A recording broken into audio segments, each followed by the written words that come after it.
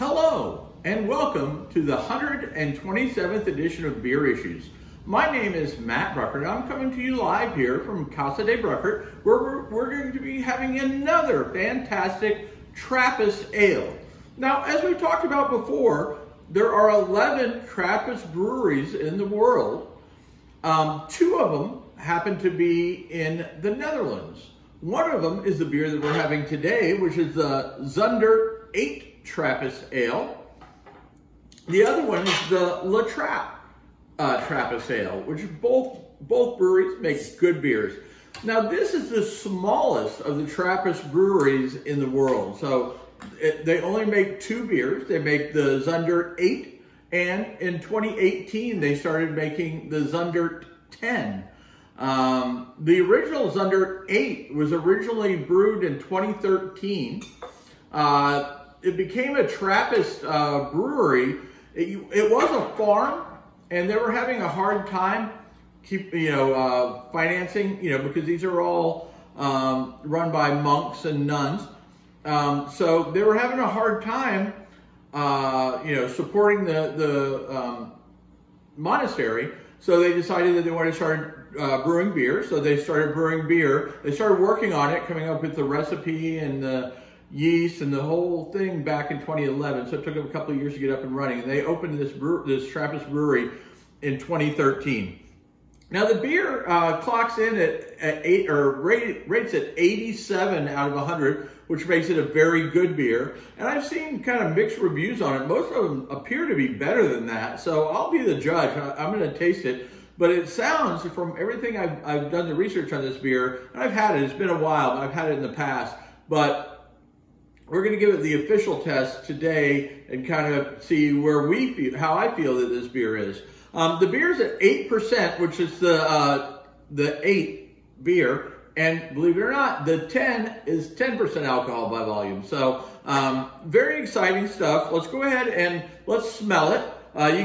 It's really a light brown it's considered a dark Belgian Strong Ale, but it's pretty light for a dark Belgian Strong Ale.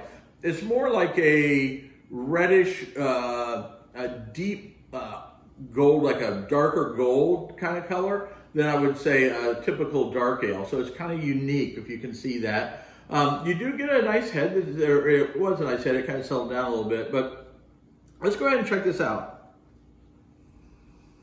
Oh yeah. So right off the bat on this beer, which I kind of like on this, I get the scent of like the dark fruit, maybe plums, which you'll typically get in a beer like this. But there is a sweetness to it, almost like a caramel. Plus, you get you can smell the Belgian yeast, and there's a sweetness to it. I'm assuming that's a combination of the fruit and the caramel, but it's definitely got a sweetness to the smell.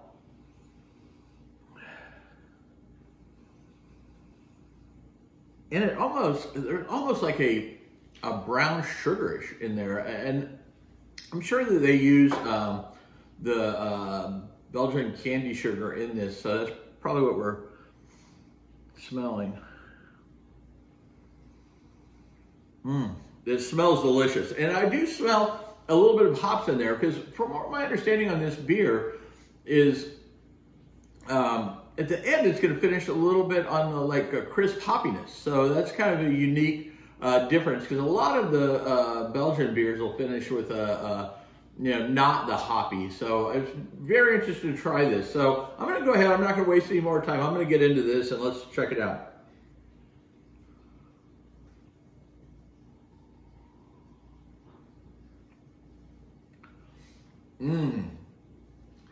That is delicious. So in contrast to a lot of other beers, this one starts off sweet and malty, and then it finishes crisp, and I wouldn't say hoppy, but there is definitely a hop to it. It's just not, I don't think of it like an IPA or something like that. It's just got a hoppy crispness to it.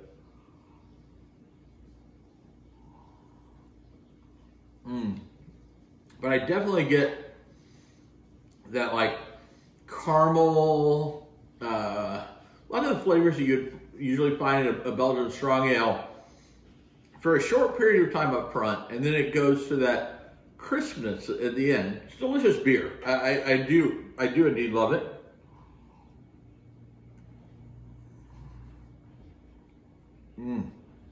It's got a good carbonation.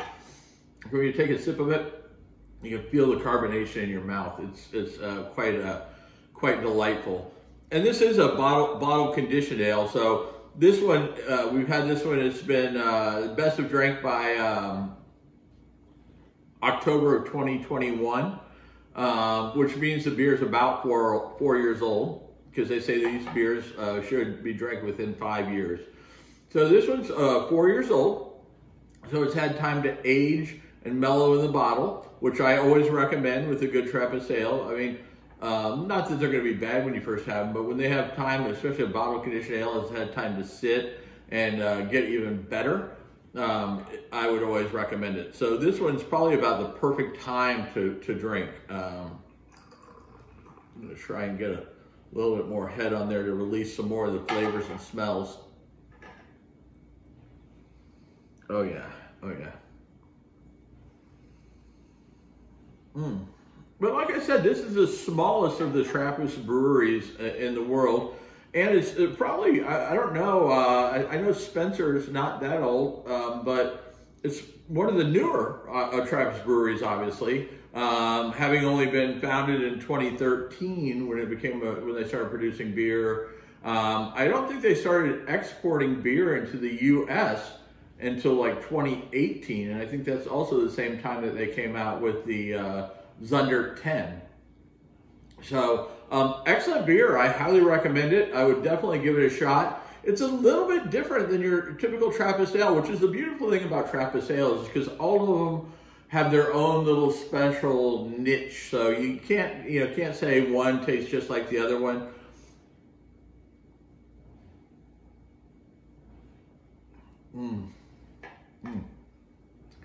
Spectacular. You know, the monks have been doing the beer making for a long time, and they really do know what they're doing. So make sure you check it out. And if you enjoy this and learn something about beer, make sure you tell your friends, and make sure they tell their friends, and they tell all their friends, until everybody knows about how much fun we're having drinking beer and talking about beer here on Beer Issues. If you want any cool gear like this great Beer Issues hat, make sure you check out shop.beerissues.com. And as my wife likes to say, I have beer issues.